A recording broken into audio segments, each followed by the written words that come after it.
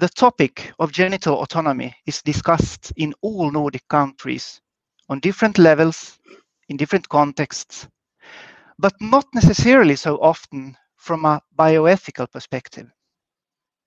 We have collected the questions you have entered in advance and handed them over to Brian Earp, who will address them. The stream has a live chat, and there might be a chance to address comments from there during the session as well.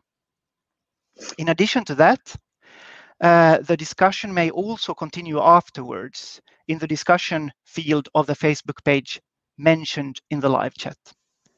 With this introduction, I will be glad to hand over to the bioethicist, the interdisciplinary researcher, Brian Earp. Varsågod, Brian. Okay. Hi, everybody. Thanks for suggesting that we do this. And I saw the questions that were submitted earlier, so I'll start with those.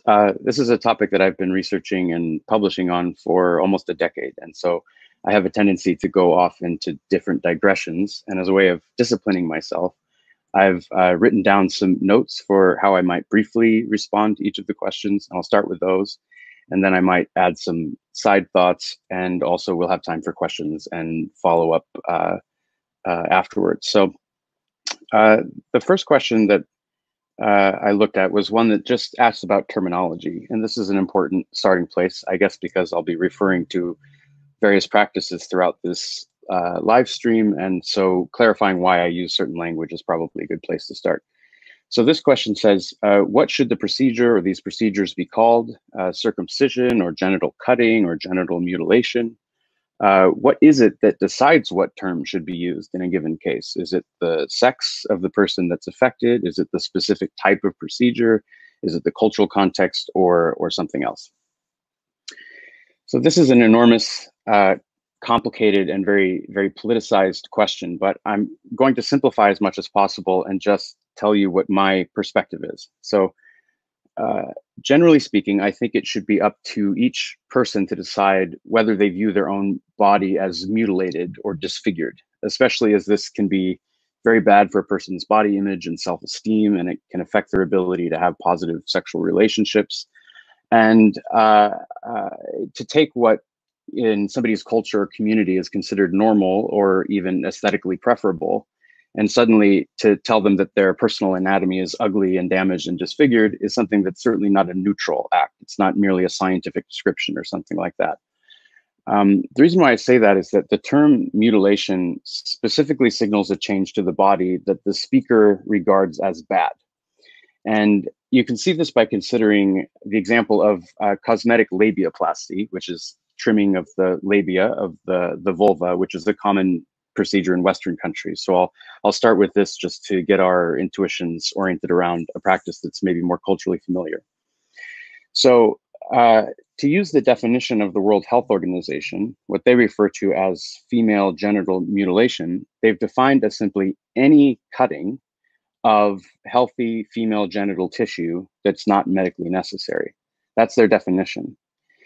So on this definition, labiaplasty, which is done for cosmetic reasons as opposed to a strictly physical or functional reason, is technically mutilation, female genital mutilation on their view. Now, the World Health Organization doesn't treat it that way. International human rights law doesn't treat it that way. So immediately you have a sense that there's something a little bit more complicated going on than the typical picture. So why do we not refer to labiaplasty as labial mutilation, even though that's what we should call it if we're taking the WHO definition seriously? I think we don't do this because most people recognize that the women who have this procedure done regard the change as an improvement to their body, even if it's based on problematic norms that cause women to feel uncomfortable with their body as it is. That's very well the case and is an important consideration. But nevertheless, all things considered, we accept that from the perspective of the person who chooses this procedure, they regard it as an improvement to their body, not as something that disfigures them. So here, I think we are able to assume that because the woman consents to the procedure. And so the consent here is used as a proxy for a positive attitude. The idea is, because she consented, she must see this as a good thing. She must see this as a change that she prefers.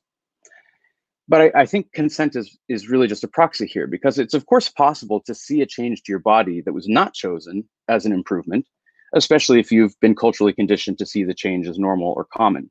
So you might consider something like infant ear piercing, or maybe cosmetic orthodontia, some sort of change to the teeth.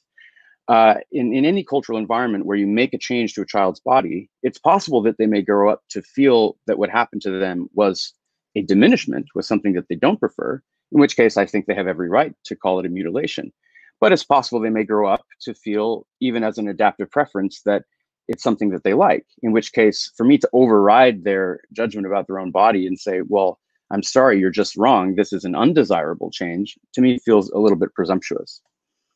So my own view is that these kinds of body alterations, from a moral perspective, should be chosen. The role of consent is to distinguish between the morally acceptable body alterations and the ones that are morally unacceptable.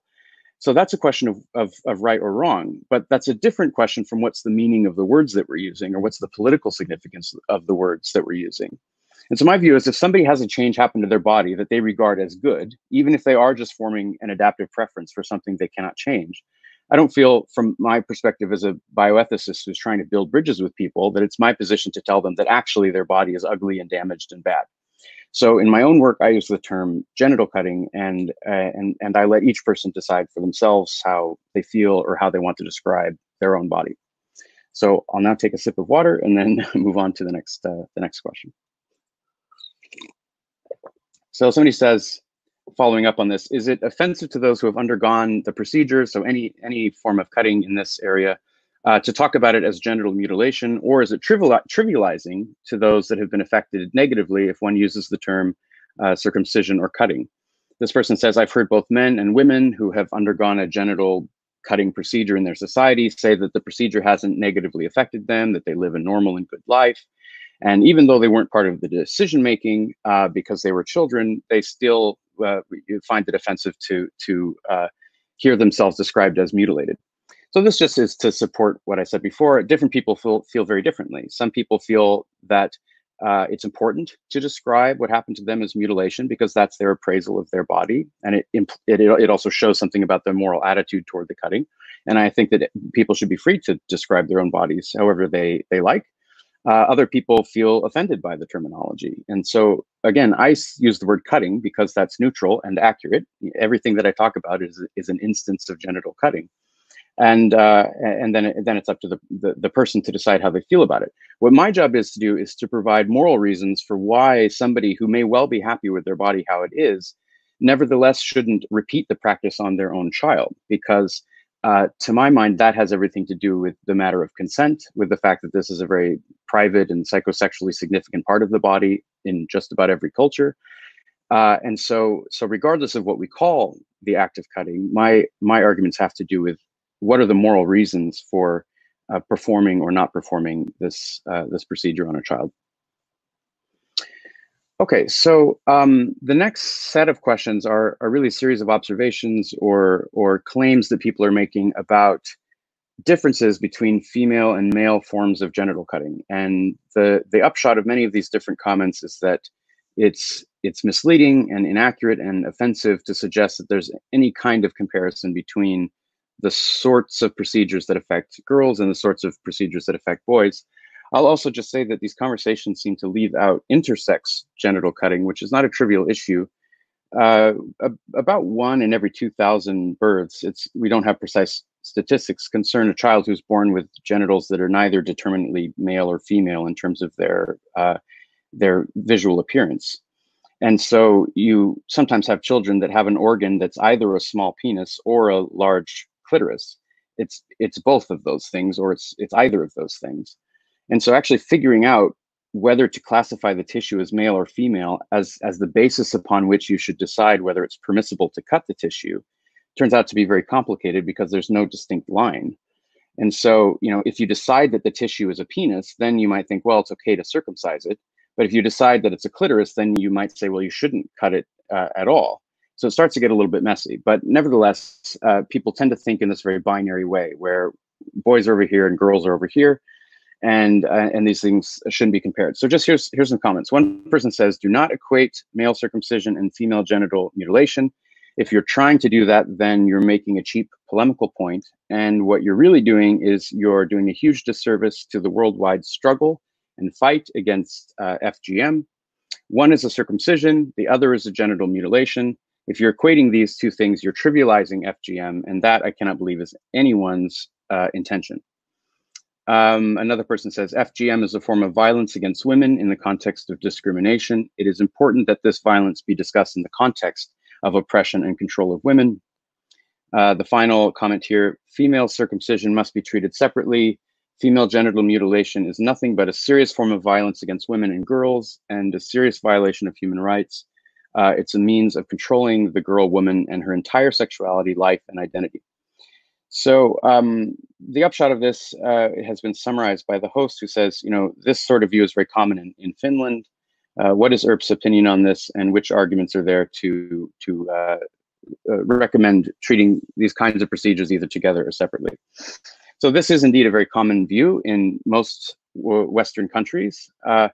And it has a very particular history in terms of how this way of framing things came to be the dominant perspective.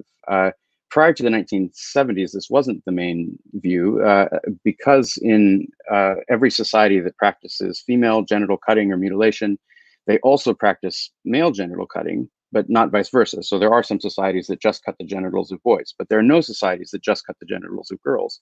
And in most of those societies, the practices are seen as mirror images of each other or as two sides of the same coin.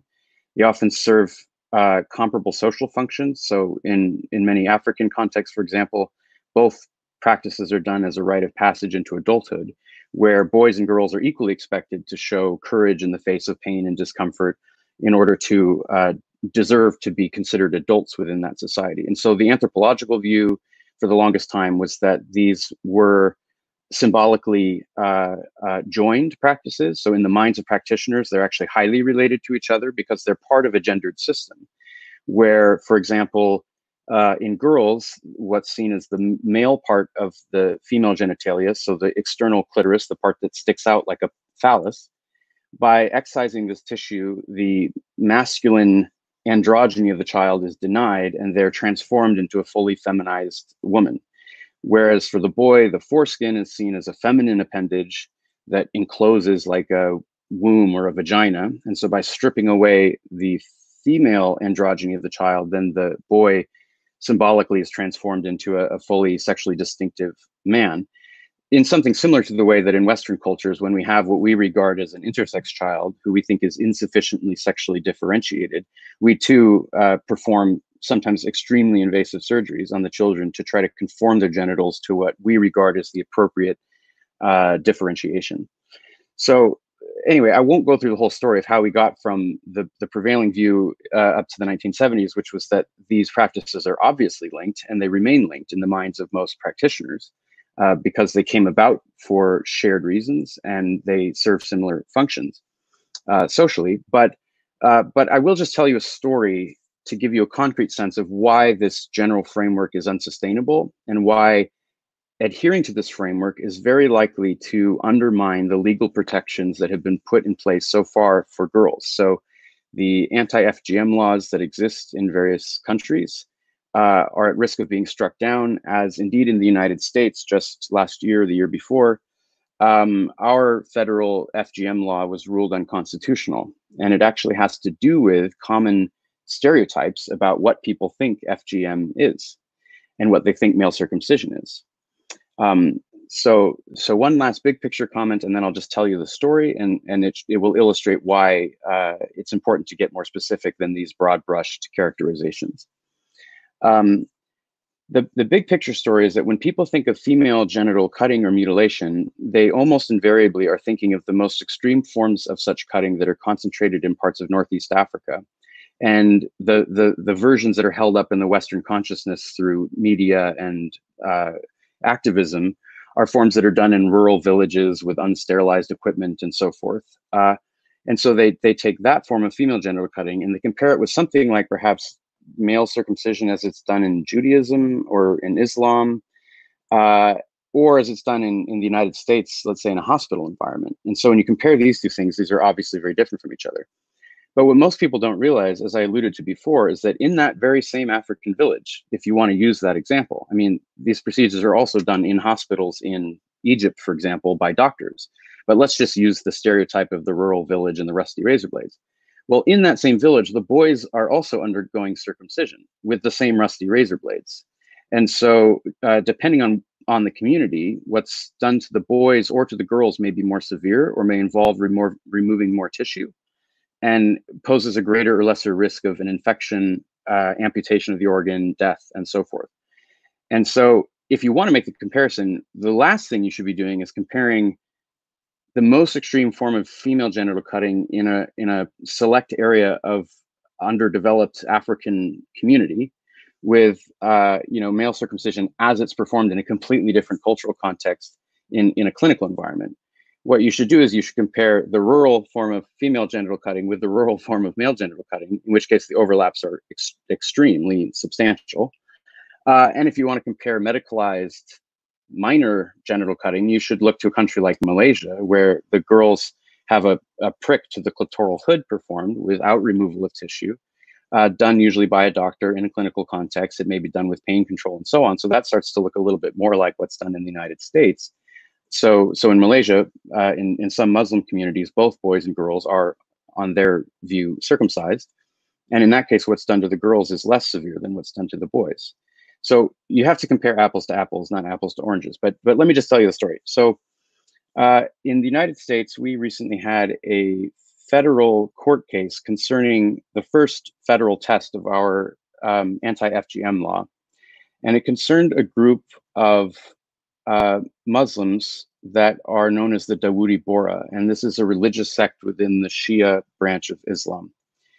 The Dawoodi Bohra are mostly based in India and Pakistan, but they have immigrated all over the world and have different communities in England and the United States. And this particular case was happening in Detroit, in Michigan.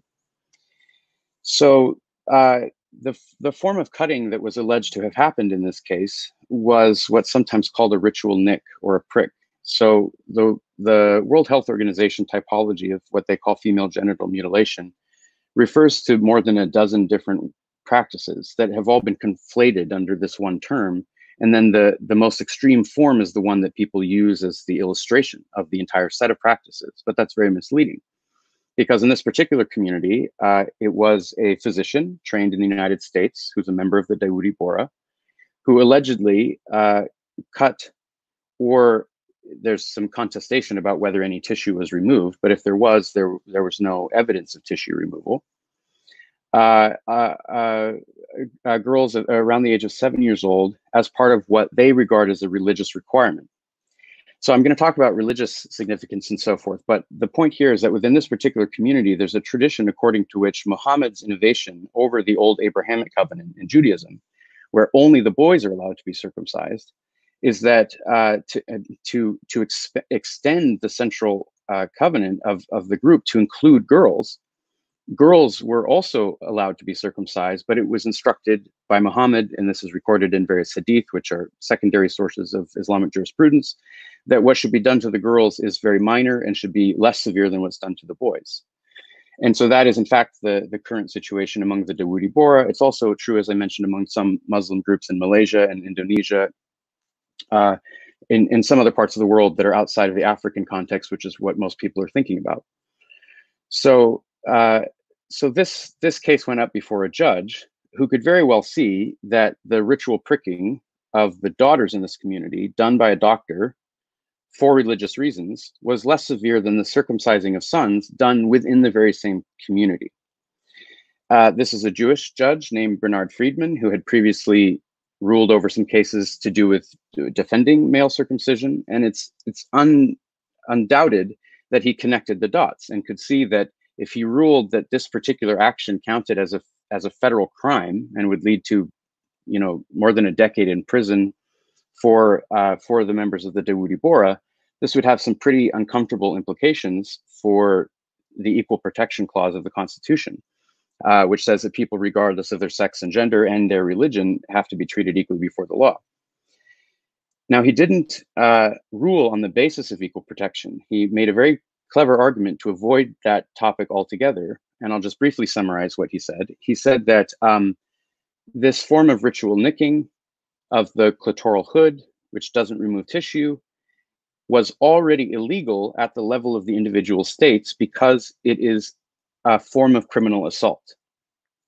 So he says the federal government in the United States, because it has a system whereby the national Congress cannot make laws affecting the individual states unless it's under very specific circumstances, like if the practice affects interstate commerce or something like that.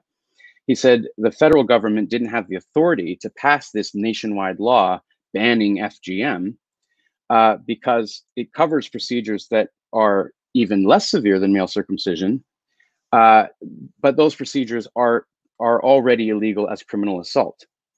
So he avoided dealing with the equal protection issue at the federal level, although he has language in the ruling suggesting that he was aware of that issue. He's passed the issue down to the states, but kind of boxed things into a corner here, because if ritual nicking for explicitly religious reasons constitutes criminal assault, then it's hard to see how a more invasive procedure on boys done but for the same religious reasons within the same group isn't also a criminal assault. So that is now an unresolved issue in American legal jurisprudence.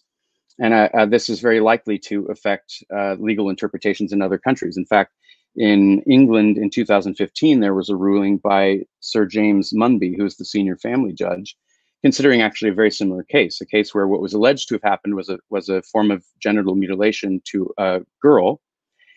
They couldn't find any evidence that any cutting had occurred, which doesn't mean it didn't occur, but it means that if it did occur, it would have been sufficiently superficial that any injury healed completely with no visible sign of change. And he said this same family, because she has a brother, will undoubtedly have also performed genital cutting on the brother, which will be, on any view, much more invasive than what is alleged to have happened to the sister. And he says this creates a problem for our law in England because currently we at least act as though the male procedure is tolerable and is permissible. And we don't only say it's permissible when it's done for religious reasons, by the way. We don't require that there be any particular reason. We just say as long as the parents consent to it or give their permission for it to be done. In England, we treat this as a legal procedure. But an emerging view among some legal theorists is that any cutting of a child's body, if it's not a medically necessary surgery that can't be delayed because they can't consent to it, is an assault. That's the definition of assault. So this is where things are now. And what's happening is those who want to defend male circumcision are putting arguments into the literature in bioethics journals, in mainstream law journals, to argue that, in fact, we should tolerate what they regard as minor forms of female genital mutilation, because they have put two and two together. They see that if there's a zero tolerance policy for FGM, including forms that are less severe than male circumcision, and which may indeed be done for explicitly religious reasons, then the next conclusion is that male circumcision would have to be restricted. They don't want that. And then, credit to them for being consistent in their intellectual arguments. They're now actively and robustly arguing in the bioethics and legal journals that what we should do is allow what they think of as minor female genital cutting, including something as severe as cutting the labiaplasty, or procedures which remove part of the clitoral foreskin. Now, my own view is that even a little prick to the clitoral hood is a morally impermissible practice because you're concentrating surgical risk on a particular part of the girl's body that is constructed as private and personal in almost any culture, and certainly in Western societies. So in Western societies, we have the view, and we teach children from a very young age, that adults shouldn't even touch their genitals unless it's somebody in a caretaking relationship and it's medically necessary. So if you're changing diapers or something like that.